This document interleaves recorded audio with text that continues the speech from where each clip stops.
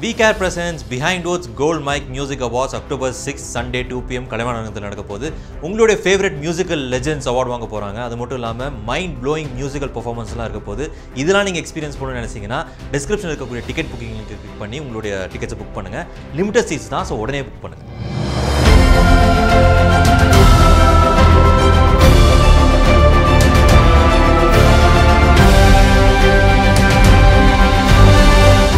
We Care presents Behindwoods Gold Mic Music Awards.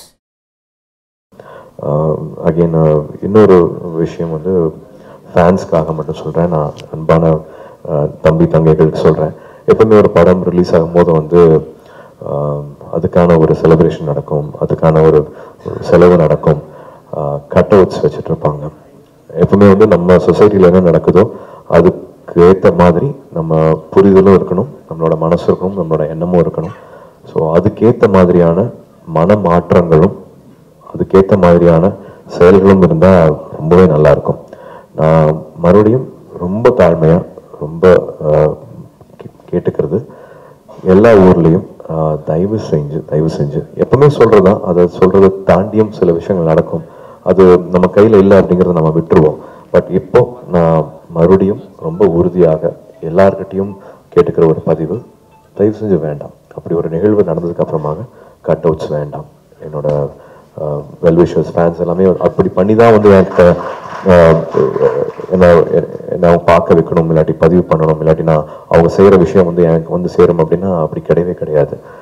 நிச்சயமாக நீங்கள் பண்ணுற நிறைய ஸ்கூல்ஸ்க்கு பண்ணுற நல்ல விஷயங்கள் வந்து எனக்கு அந்த பதிவு எனக்கு வந்துட்டுருக்கு. நீங்கள் நிறைய பண்ணுற பிளட் டொனேஷன்ஸ், கிட்டத்தட்ட 10,000க்கு மேலே பிளட் டொனேஷன்ஸ் ஒரு நாளில் பண்ணிடுறீங்க, சாதாரணமாக பண்ணிடுறீங்க. அந்த மாதிரியான விஷயங்கள் தயவு செஞ்சுருக்கலாம். நம்ம சமுதாயத்துக்காக, நம்ம மக்களுக்காக, நம்ம பக்கத்தில் இருக்கிறவங்களுக்காக, அது எங்கேயோ ஒரு வகையில் வந்து பிரயோஜனம் இருக்கிற மாதிரியான ஒரு விஷயங்களாக அது மாறலாம் இருக்கும். படம் ரிலீஸ் ஆகும், செலிப்ரேஷன் இருக்கும், எஸ் ஓகே. பட் ஒரு எல்லாருமே மனசு வருத்தப்படுற மாதிரியான ஒரு விஷயம் நடந்ததுக்கு அப்புறமாக தெரிஞ்ச ஒரு விஷயத்த மறுபடியும் நம்ம ஈடு பண்ண மாட்டீங்கன்னு நம்புகிறேன், நிச்சயமாக நம்புகிறேன். அது வந்து ஒரு ஸ்கூலுக்காக இருக்கலாம், ஒரு கவர்மெண்ட் ஸ்கூலுக்காக இருக்கலாம், அங்கே இருக்கிற ஒரு டாய்லெட்ஸாக இருக்கலாம், அவங்களுக்கான சின்ன சின்ன வசதிகளாக இருக்கலாம். எல்லா ஊர்லேயும் வந்து அந்த மாதிரியான ஒரு சின்ன சின்ன தேவைகள் இருக்குது. அது மூலமாக நம்மளோட சந்தோஷத்தை வந்து ஷேர் பண்ணிக்கலாம், நம்மளோட ஒரு ஒரு முக்கியமான நாளை வந்து பதிவு பண்ணிக்கலாம் அப்படின்னு நான் கெஞ்சி கேட்டுக்கிறேன். காப்பான் ப்ரெஸ் மீட் வந்துக்கிற அனைவருக்கும் வணக்கம். பத்திரிகை நண்பர்களுக்கு, புகைப்பட நண்பர்களுக்கு, வெப்சைட்ஸ், சேனல்ஸ், அத்தனை பேருக்கும் எல்லாருமே வந்து ஆமாம் முதல் படத்துலேருந்து பார்த்துருப்பீங்க. ஞாபகப்படுத்தினால 97க்கு மறுபடியும் போகிறேன், அங்கேருந்து பார்த்துருப்பீங்க. அத்தனையுமே தெரியும் என்ன நடந்திருக்கு, எல்லா ஏற்றத்தாழ்வுகள் எல்லாமே உங்களுக்கு நல்லாவே தெரியும். 37வது படம், நான் சரியாக சொல்கிறேன்னு நினைக்கிறேன், 37வது படம் காப்பான். எப்பவுமே வந்து ஒருத்தரோட வாழ்க்கையை சொல்கிற படங்கள் வந்து உடனே என்ன ஈர்க்கும், உடனே பண்ணணும் அப்படின்னு தோணும். அந்த படத்தில் வந்து எவ்வளோ உண்மையாக இருக்க முடியும். அவங்க ஒரு வாழ்க்கை வாழ்ந்துட்டுருக்காங்க, பல பதிவுகள் பண்ணிகிட்ருக்காங்க. நிறைய அன்சங் ஹீரோஸ் இருக்காங்க. அவங்க வந்து மேடைக்கு வர மாட்டாங்க, அவங்க மேலே வெளிச்சமே படாது. ஆனால் அவங்க நம்ம சொசைட்டிக்காக பண்ணிகிட்ருக்கிற விஷயமாகட்டும், அவங்க தொழில் சார்ந்த விஷயமாகட்டும், அவங்களோட சாக்ரிஃபைஸ் ஆகட்டும், நம்மளால் கனவுல கூட நினச்சி பார்க்க முடியாத விஷயங்கள் இருக்கும். பட் அவங்க சில டைம் அந்த அங்கீகாரம் வேணும்னு கூட எதிர்பார்க்க மாட்டாங்க. அவங்களோட வேலை, அவங்களோட தொழில் ஒன்று போயிட்டே இருக்கும். ஸோ நம்ம பண்ணிட்டு இருக்கிற விஷயங்கள்ல, நம்ம படங்கள்ல வந்து அந்த மாதிரியான ஒரு பதிவு இருந்ததுன்னா அதை நான் விட்டுற மாட்டேன். அதை வந்து எந்த காரணத்தை கொண்டு வந்து தவற விட்டுறவே மாட்டேன். அப்படி ஒரு பதிவு பண்ணுறதுக்கான வாய்ப்பு வந்து காப்பான் படத்தில் கிடைச்சிருக்கு. அதோட ஸ்கேல் வந்து ரொம்ப ரொம்ப பெருசு, கேன்வாஸ் வந்து ரொம்ப பெருசு. ஏன்னா நான் சமீபமாக பண்ண படமாக பழைய படமாக யோசிச்சு பார்த்தாலும் நான் பண்ண எல்லா படங்களை விட இதில் அதுக்கான பொருட்செலவு, அதுக்கான உழைப்பு எல்லாமே வந்து மிக பெருசு. அதை எடுத்துகிட்டு போகணும்னா ரொம்ப நல்ல ஒரு ப்ரொடியூசர் வேணும், அதுக்கு கான்ஃபிடன்ஸ் கொடுக்குற, தைரியம் கொடுக்குற, அதை அமைச்சு கொடுக்குற ஒரு ப்ரொடியூசர் வேணும். நிச்சயமாக லைகா ப்ரொடக்ஷன்ஸ் இருக்கிறதுனால மட்டுமே இதை எல்லாத்தையும் அவ்வளோ ஸ்மூத்தாக, அவ்வளோ அழகாக என்னால் எடுத்துகிட்டு போக முடிஞ்சது. ஸோ லைகா ப்ரொடக்ஷன்ஸ் சுபாஷ் கரன் சாருக்கும், அவர் கூட இருக்கிற அத்தனை பார்ட்னர்ஸ்க்கும், நண்பர்களுக்கும், குடும்ப நண்பர்களுக்கும். லண்டனில் ஒரு பூஜையில் அவங்க அம்மா விளக்கேற்றி வச்சு ஆரம்பிச்சு விட்டாங்க. அது அவ்வளோ நல்லா இருந்துச்சு, அவ்வளோ பாசிட்டிவாக இருந்துச்சு. இவ்வளோ பேரை வந்து இணைக்கிறதுக்கு வந்து அவங்க ரொம்ப ரொம்ப முக்கியமான காரணமாக நாங்கள். இது சாதாரண ஒரு டீம் இல்லை, மறுபடியும் இந்த மாதிரி ஒரு ட்ரீம் காஸ்ட் எனக்கு அமையுமா அப்படிங்கிறத நினச்சி பார்க்க முடியல. ஸோ முதல்ல லைக்கா அவளுக்கு நான் வந்து நன்றி சொல்லிக்கிறேன். எப்படி இப்போ ஜெகன் சொன்ன மாதிரி வந்து எனக்கு ஆனந்த் சார் இப்போ கிரண் ஒரு காப்பில் இது வந்து கிட்டத்தட்ட ஒரு 22 இயர்ஸ் ஜெர்னி தான் நிச்சயமாகவே. ஆனந்த் சார் எப்படின்னா வந்து எவ்வளவு உழைக்க முடியுமோ ஒரு ஸ்கிரிப்டுக்காக திரும்பி சொல்லியிருக்காங்க இல்லையா, எவ்வளவு உழைக்க முடியுமோ அவ்வளவு உண்மையாக அதுக்காக அந்த உழைப்பை போட்டுகிட்டே இருப்பார். எனக்கு வந்து எல்லாருமே இப்போவும் அது ஒரு ரீசெண்டாக ஒரு போல் நடத்தினாங்க, அதில் கூட அயன் தான் எல்லாருக்குமே ஃபேவரட்டான ஃபில்ம் அப்படின்ட்டு ஒரு ஃபேன்ஸ் சைட்லேருந்து சினிமா வியூவர்ஸ் சைட்லேருந்து ஒரு ஃபீட்பேக் வந்துச்சு. ஸோ அயன் எனக்கு ரொம்ப முக்கியமான படமாக அமைஞ்சதுன்னா வந்து அது கேவி ஆனந்த் சார் என்ன எப்படி எந்த பரிமாணத்தில் பார்க்கலாம், என்னை எப்படி எனக்கு ப்ரோட்ரே பண்ணலாம் அப்படின்னு அவரோட விஷன் தான் வந்து எனக்கு அது முக்கியமான படமாக அமைக்கிறதுக்கான காரணமாக இருந்தது. அதே மாதிரி காப்பான் ஃபில்ம் எனக்கு ஒரு சின்ன ஒரு ஜாதகம் இருக்குது, அது யாராவது ஒரு ஹீரோக்காக ஒரு படம் ரெடி ஆகும், அது எனக்கு வந்துச்சுன்னா வந்து அந்த படம் எனக்கு முக்கியமான படமாக எப்பவுமே அமைஞ்சிருக்கு. அது மாதிரி 12 வந்து இன்னொரு முக்கியமான ஒரு முதன்மை நடிகரை வந்து மனசில் அப்போ வச்சுருந்தாரு. பல காரணத்தினால வந்து அப்போ அவரும் எடுக்க முடியல, அந்த ப்ராஜெக்ட் மாறி என்கிட்ட வந்து நிற்கும் போது வந்து எனக்கு நான் அதை ஒரு லக்கி சாமா தான் நான் அந்த விஷயத்தை பார்க்குறேன். நான் ஏற்கனவே சொன்ன மாதிரி ஒரு அன்சங் ஹீரோஸை பற்றி சொல்கிறதுனா வந்து அதுக்கான ஒரு பதிவு வந்து உண்மையாக இருக்கணும். எனக்கு I really want to thank those officers. அவங்களோட பேரை நான் மறுபடியும் எடுக்க முடியல, அட்லீஸ்ட் தேங்க்ஸ் கார்டியாவது போடணும் அப்படின்னு கேட்டுக்கிட்டு நான் அதை பதிவு பண்ணணும்னு நினைக்கிறேன். அந்த மாதிரியான ஒரு வாழ்க்கை இப்போவும் ஒரு 3000 பேர் எஸ்பிஜியில் இருக்கிறவங்க வந்து அந்த மாதிரி ஒரு வாழ்க்கை வாழ்ந்துட்டு இருக்காங்க. அவங்கள பற்றின வெளிச்சம் வந்து யாருக்குமே தெரியாமையும் இருக்குது. அவங்களே வந்து நான் என்னை பற்றி சொல்ல வேண்டாம் அப்படிங்கிற அந்த ஒரு கட்டுப்பாடும் அவங்களுக்கு இருக்கு. இந்த லாட் ஆஃப் ப்ரோட்டோகால்ஸ், நிறைய சீக்கிரட்டாக நடக்கிற விஷயங்கள் அத்தனையும் தாண்டி வந்து எனக்கு ஒரு 4-5 நாள் அங்கே மானேஸ்வரனுங்கிற இடத்துல, டெல்லி பக்கத்தில் இருக்கிற இடத்துல எனக்கு ஒரு 4-5 நாள் அங்கே தங்க வச்சு அவங்களோட ஃபேமிலியில் ஒருத்தராக முதல்ல கேட்கறதே வாங்க வீட்டுக்கு வாங்க சாப்பிடலாம் அப்படிங்கிறதான். நம்மள மாதிரியான வீடு தான் இருக்குது, பட் அவங்க அந்த யூனிஃபார்ம் போட்டுட்டு அவங்க அந்த தொழில் போகும்போது வந்து அவங்களோட வாழ்க்கையே மாறிடுது, அவங்களோட எதிர்பார்ப்பே மாறிடுது, அவங்க பண்ண வேண்டிய விஷயங்கள் அத்தனையுமே வந்து மாறிடுது. சும்மா சொல்லலாம், நானும் சொல்லலாம், டைரக்டர்ஸை சொல்லலாம், அத்தனை பேர் சொல்லலாம். அது ஒரு நிமிடமும் ஒரு நொடியும் வந்து அவங்களுக்கு தெரியும். ஒரு கன் சத்தம், ஒரு ஃபயரிங் சத்தம் எங்கே கேட்டாலும் முன்னாடி பாஞ்சு நடுவில் நிற்க வேண்டியது அவங்களோட வேலை. நம்ம ஒரு இன்டர்வியூ போகணும்னா நம்ம தயங்குவோம், இல்லாட்டி ஒரு முக்கியமான ஒரு விஷயத்துக்காக போகணும்னா வந்து பல வாட்டி யோசிப்போம். அவ்வளவு தயக்கங்கள், அவ்வளவு சின்ன சின்ன ஒரு ஹெசிடேஷன்ஸ் எல்லாம் நிறைய இருக்கும் நம்மளோட சராசரி சாதா வாழ்க்கையில். பட் அவங்க ஒரு புல்லட்டுக்கு முன்னாடி போய் நிற்கணும் அப்படிங்கிறத தெரிஞ்சுக்கிட்டு, அவங்களுக்கும் வந்து அம்மா இருக்கும், ஒய்ஃப் இருக்கும், குழந்தைங்க இருப்பாங்க, பட் தன்னோட தொழில் இதுதான் அப்படின்னு ஒரு முடிவு பண்ணிட்டு அந்த ஒரு தொழிலை தேர்ந்தெடுத்து அந்த தொழிலுக்காக வாழ்றதுன்னு இருக்கு இல்லையா, அது ரொம்ப வேற மாதிரியான விஷயம். இப்பவும் 3000 பேர் அதுக்கான ட்ரெயின் பண்ணிட்டு இருக்காங்க. விஜயகுமார் சார் அவர்கள் வந்து ரொம்ப முக்கியமான பங்கு. எங்களுக்கு வந்து இந்த மாதிரி ஒரு வழிகாட்டியா இருந்ததுல இதை ஷேர் பண்ணல அவசியமே இல்லை, பட் இப்படி போங்க அப்படி போங்கன்னு எனக்கு வழிகாட்டினது வந்து அவ்வளோ முக்கியமான விஷயமா இருந்தது. அவரோட புத்தகங்கள், அவர்கிட்ட இருந்து கற்றுக்கிட்ட விஷயங்கள் வந்து அதுதான் இந்த படத்தில் வந்து கோர்வையாக வந்து ஆனந்த் சார் சொல்ல முயற்சி பண்ணியிருக்கிறாரு. உங்களுக்கு நான் சொல்லி தெரிய வேண்டாம், சிவாஜி ஆகட்டும், பகத்சிங் ஆகட்டும், Amitabh sir, Rajini sir, Shankar sir எல்லா கூட பண்ணும்போது வந்து ஒரு படத்தை ஒரு தரம் மேலே போயிடுச்சு, ஒரு இவ்வளோ பெரிய கேன்வஸ் ஆயிடுச்சு, இந்த ஒரு வணிகம் நடக்க வேண்டியது இருக்குன்னா அந்த படத்துல கதை சொல்லும் போது எவ்வளவு என்டர்டெயின்மெண்ட் வைக்கணும் அப்படிங்கிறது வந்து சாதாரணமாகவே வந்து சாருக்கு தெரியும். அப்படி இந்த கதையை ஒரு உண்மையான சம்பவங்கள் எல்லாத்தையும் கோர்த்துட்டு அது இவ்வளவு கதைகள் சொல்ல முடியுமா அப்படின்னு எனக்கு ஆச்சரியமா இருந்தது ஃபர்ஸ்ட் டைம் நான் அந்த கதையை கேட்கும் போது. Nothing like an author backed character for a hero. Pattukkottai பிரபார் sir தான் வந்து தேங்க் பண்ணணும். ஒரு வாட்டியும் வந்து ஒரு சீனும் சரி, ஒரு இதுவும் சரி வந்து நான் அதுக்காக மெனக்கெடலோ இல்லாட்டி அதை இம்ப்ரூவைஸ் பண்ணணுமோ அப்படிங்கிற அவசியமே இல்லை. அத்தனையுமே வந்து ஒரு ஆத்தர் பேக் ஸ்கிரிப்டா இருக்கும்போது வந்து 2 பேரும் சேர்ந்து பண்ணும்போது வந்து அது எனக்கு அவ்வளவு ஒரு என்ன சொல்றது, ஒரு கொடுத்து வச்ச ஒரு லக்கி ப்ராஜெக்ட் அப்படின்னு சொல்லுவோம் இல்லையா, இப்போ எல்லாமே சேர்ந்து வந்திருக்கு ஒரு படத்துல அப்படிங்கும் போது அது அப்படிதான் நான் அந்த படத்தை பார்க்குறேன். சார் சொன்ன மாதிரி வந்து பல ஆங்கிள்ஸ் இருக்கு. அத்தனை ஆக்டர்ஸும் வந்து ஒவ்வொரு வாட்டியும் ஒவ்வொருத்தங்க வரும்போதும் அந்த கதையை வேற மாற்றி நகர்த்தி வைப்பாங்க. ஒரு ஸ்ட்ரெயிட்டா ஒரு ஒன் லைன் சொல்ல முடியாது. நான் அதை நடுவில் ஆண்டனியை மிஸ் பண்ணாம சொல்லணும்னு நினைக்கிறேன். எப்படி திறமையா கதையை சொல்லாம ஒரு ட்ரெயிலர் கட் பண்ண முடியுமோ அதை வந்து ஆண்டனிட்டு தான் கேட்டுக்கு தெரிஞ்சுக்கணும். 2 ட்ரெயிலர்லயும் வந்து கதையோட பிளாட்டோ கதையில என்ன நடக்குதோ அப்படிங்கறத வந்து எப்படியுமே வெளி காமிச்சிடாம 2 ட்ரைலர் விட்டுருக்காரு. கதைக்குள்ள வந்து அவ்வளோ கண்டென்ட் இன்னும் இருக்குங்கிறது வந்து எனக்கு வந்து என்ன சொல்றது ஒரு எந்துவா இருக்கு. எப்போ படம் ரிலீஸ் ஆகும், எப்போ உங்களுக்கு வந்து இந்த படத்தை காமிக்கலாம் அப்படிங்கிறது. நான் ஒரு சின்ன ஒரு ஸ்பீச் ஒன்று பார்த்தேன். அதில் வந்து எப்படி கோட்சே அவர்கள் வந்து சுட்டதுக்கு அப்புறமா, காந்தி அவர்களை சுட்டதுக்கு அப்புறமா வந்து ஒரு பெரிய ஒரு வன்முறையை வெடிச்சது, ஒரு ஜாதி இதாச்சு, ஒரு காஸ்ட் பேஸ்டா ஆச்சு, ஒரு கம்யூனிட்டி பேஸ்டா வந்து அவ்வளவு காழ்ப்புணர்ச்சிகள், அவ்வளவு சண்டைகள் நடந்துட்டு இருக்கும்போது வந்து ஐயா பெரியார் அவர்கள் வந்து சொன்னாமா, போடி அந்த அந்த கண்ணை எடுத்துட்டு வா, கண்ணை எடுத்துட்டு வந்து அப்படியே கண்ணை அப்படியே வெட்டு நான் ஒரு 100 வெட்ட அந்த கண்ணை வந்து ஒரு வழி பண்ண. ஐயா என்னையா பேசுறீங்க, நாங்க வந்து கோச்சையை பத்தி பேசிட்டு இருக்கோம், நீங்க வந்து கண்ணை வந்து சுக்குநூறா வந்து உடச்சு போடு, வெட்டு, ஒரு வழி பண்ணுன்னு கண்ணை பத்தி பேசுறீங்கன்னா, கோச்சே வெறும் கண்ணு தான், கோச்சை நீங்க கோச்சுக்கிறீங்க அப்படின்ட்டு அவ்வளவு சாதாரணமா வந்து சொன்னாரு. ஸோ பல விஷயங்கள் இருக்கு. ஒரு ஆக்ஷன் நடந்துச்சுன்னா வந்து அது மட்டுமே கிடையாது, அவர் அந்த உருவம் கிடையாது, பட் அவருக்கு பின்னாடி வந்து ஒரு பெரிய கதை நடந்திருக்கு, ஒரு பெரிய ஆர்கனைசேஷன் இருந்திருக்கு, பெரிய லாட் ஆஃப் ஐடியாலஜிஸ் இருந்திருக்கு அப்படிங்கறத வந்து சாதாரணமா சொல்லி வச்சாரு. அந்த மாதிரி இந்த படத்துலயும் ஒரு சாதாரண ஒரு நிகழ்வு நடந்திருக்குன்னா வந்து அது இமீடியட்டா இவங்க தான் அப்படிங்கறது வந்து சொல்லிட முடியாத மாதிரியான ஒரு கதை சூழல் வந்து காப்பாடுல பார்க்கலாம். எப்படி எதனால நடந்துச்சு, எப்படி யார் கனெக்டட் அப்படிங்கிறது வந்து ஐ திங்க் சுவாரஸ்யமாக சொல்லப்பட்டிருக்கு அப்படின்னு நான் நினைக்கிறேன்.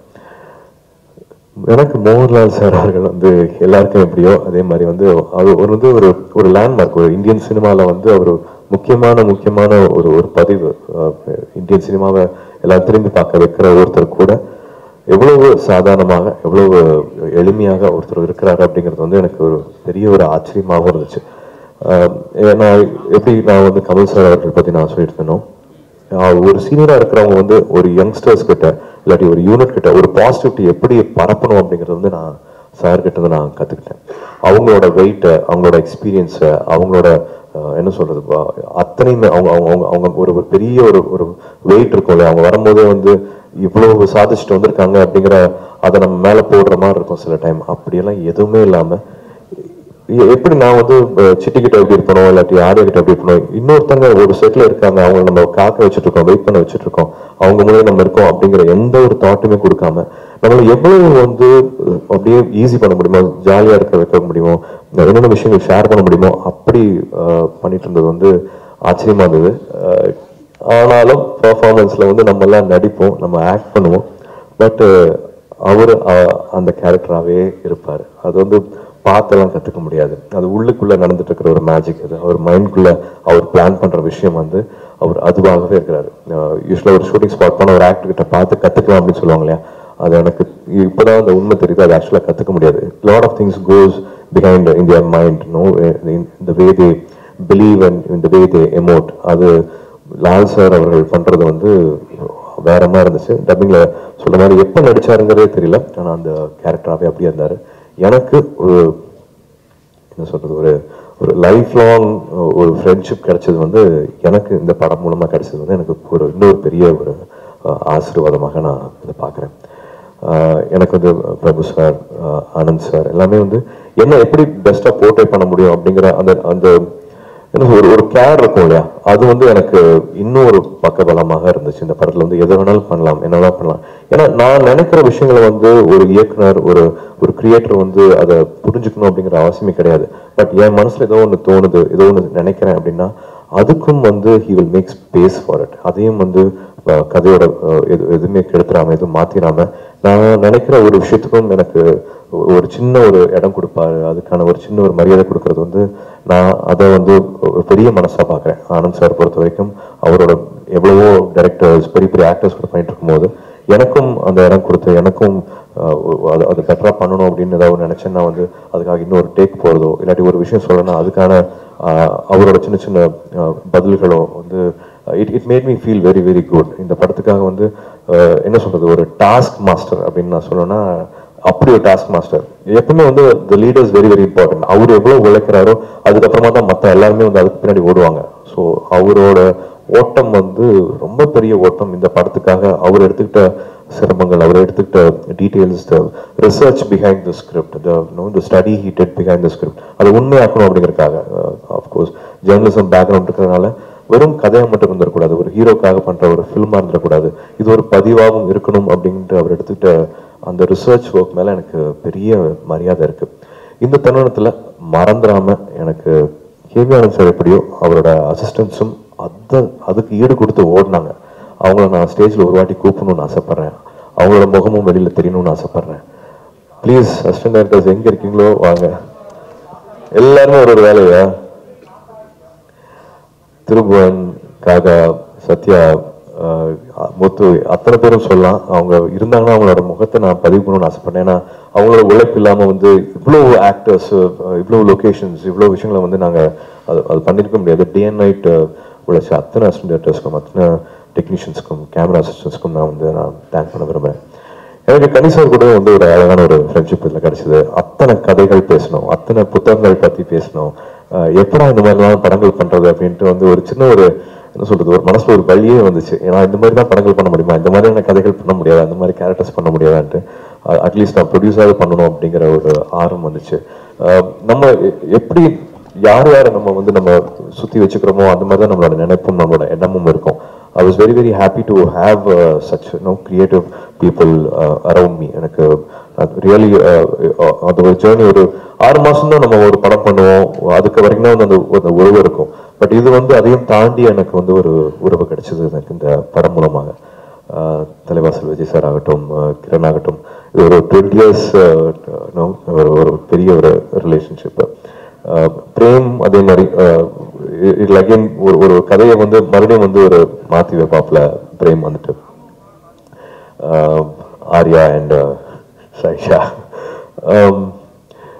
ஒரு படம் பண்ணணும் வந்து I think you lot of belief you need. ஒருத்தவங்க வந்து ஒரு பாசிட்டிவிட்டி கொடுக்கணும். ஏன்னா எப்பவுமே வந்து ஒருத்தவங்க வந்து ஒரு 45 minutes கதை சொல்லுவாங்க, இல்லாட்டி 1 hour கதை சொல்லுவாங்க, அது இப்படி வரும், நல்லா வரும் அப்படின்னு நம்பணும்.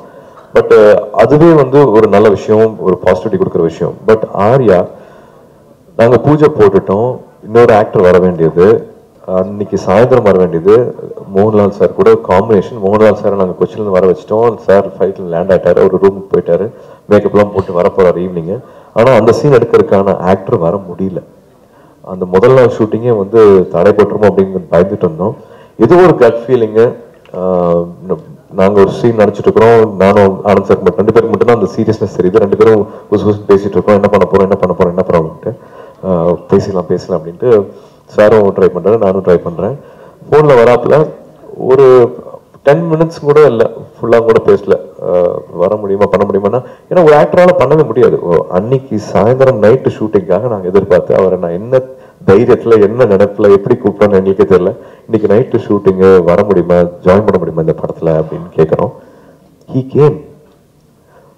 மற்ற படத்தெல்லாம் விட்டுட்டு, மற்ற வேலையெல்லாம் விட்டுட்டு, அது என்ன முடியும், என்ன நம்பிக்கை, எப்படி எங்களை இருக்குன்னு தெரியல.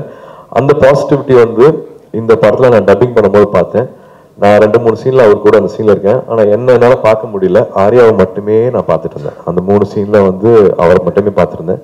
ஸோ அவர் மேலே இருக்கிற அந்த கான்ஃபிடன்ஸ், எந்த படமாக இருந்தாலும் எந்த கேரக்டராக இருந்தாலும் I will do. And also the trust he kept on us, அதுவும் வந்து எங்களுக்கு ஒரு ரெஸ்பான்சிபிலிட்டியாக இருந்து நான் சொல்லுவேன். I really admire the way you trusted us for this project and you came into this project. ஒரு 5 மணி நேரத்தில் லண்டனில் வந்து இறங்குறது வந்து சாதாரண விஷயமே கிடையாது. எல்லாருக்குமே ஒரு ரெஸ்பான்சிபிலிட்டி இருக்கும், எல்லாரும் ஒரு வேலையில் இருப்போம். அப்படி கண்மூடித்தனமாக ஒருத்தவங்களை நம்பணும் அப்படின்னு அவசியமே கிடையாது. பெரிய மனசு உனக்கு. இந்த படத்தில் வந்து டப்புன்னு அந்த நாளில் வந்து எங்களால் to save as was amazing and lovely character Arya பண்ணியிருக்காப்புல. And Sayyeshaa இப்போ தமிழில் பேசினாங்க, அது சாதாரண விஷயமே கிடையாது. ஒரு வாட்டியும் வந்து ஆந்திராவில் போய் ப்ரெஸ் மீட்டில் நிற்கும் போது ஒரு 2 வார்த்தை 3 வார்த்தை தெலுங்கில் பேசும்போது தான் அந்த அந்த அந்த எஃபர்ட் தெரியும். சின்சியராக இருந்தால் போதும். வாழ்க்கையில் வந்து எந்த விஷயத்துலையும் சின்சியராக இருந்தால் மட்டுமே போதும். அந்த இடம் நம்மளுக்கு கிடைச்சே இருக்கும். அது வந்து ஒரு ரிலேஷன்ஷிப்பில் இருக்கலாம், அது வந்து ஒரு வேலையில் இருக்கலாம், இல்லாட்டி ஒரு நம்பிக்கையில் இருக்கலாம். அந்த உண்மையாக ஒரு விஷயத்த வந்து சின்சியராக பண்ணால் அதை நம்ம ஒரு இடத்துக்கு தூக்கிட்டு போகும், நம்மளுக்கு ஒரு மரியாதையை தேடி கொடுக்கும். ஐ see that sincerity in Saisha and whatever she does. Wish you all luck. ஆமாம், நான் இந்த அட்வைஸ்லாம் வந்து எல்லா மேடையிலையும் சொல்லாதீங்க. ஸோ டெஃபினட்டாக காப்பான், ஹாரிஸ் ஹாரிஸ் மியூசிக்லையும் அத்தனை பேர்த்தோட I think we all spend ஒரு வருஷம் 1.5 வருஷம் வில் கிவ் அவர் லைஃப் ஒரு ப்ராஜெக்டை நம்பி, ஒரு கதையை நம்பி, ஒரு படத்தை நம்பி. we all have, I think, put in all our best for இந்த படத்தை ரொம்ப பிடிச்சி விரும்பி பண்ணியிருக்கோம். என்டர்டெயின் பண்ணணும் அப்படிங்கிறது தான் வந்து அவசியம். பட் அதே நேரம் ஒரு மறக்க முடியாத ஒரு பதிவாகவும் இருக்கணும் அப்படிங்கிறது வந்து எல்லாத்தோட எண்ணம். அதுக்கான வேலை வந்து இந்த படத்தில் பண்ணியிருக்கோம் நான் நம்புகிறேன், முழுமையாக நம்புகிறேன். ஒரு வெறும் பொழுதுபோக்கு சித்திரமா மட்டும் இல்லாமல் நம்மளுக்கு ஒரு புது ஒரு வாழ்க்கை, இன்னொருத்தவங்களோட வாழ்க்கை, என்ன வாழ்க்கை அவங்க வாழ்ந்துட்டு இருக்காங்க, நம்மளுக்காக அவங்க என்ன பண்ணுறாங்க, அவங்களோட பேக்ரவுண்ட் எப்படி இருந்திருக்கு, என்னெல்லாம் நடக்குது அப்படிங்கிறத சொல்றதுக்கு ஒரு ஃப்ரெஷ்ஷான ஒரு கண்டென்ட்டாக வந்து நிச்சயமாக காப்பான் இருக்கும். அண்ட் எப்பவும் போல please do watch Kaappaan film. உங்கள் எல்லாத்தையும் சாரோட ஸ்பெஷாலிட்டி வந்து ஒரு சினிமா ஹாலில் இருக்கிற அத்தனை பேருமே வந்து என்டர்டெயின் பண்ணணும், என்கேஜ் பண்ணணும் அப்படிங்கிற அந்த உழைப்பு தான் வந்து எல்லா படத்திலும் நான் பார்த்துருக்கேன். காப்பான் படமும் அதையே பண்ணணும்னு நினைக்கிறேன். உங்கள் எல்லாத்தையும் மனசையும் முழு திருப்தி பண்ணுங்கிற நம்பிக்கை எனக்கு இருக்குது. உங்களோட ஆசீர்வாதம் வேணும். 20th September, Kaappaan will be releasing. We need all your blessing. Thank you.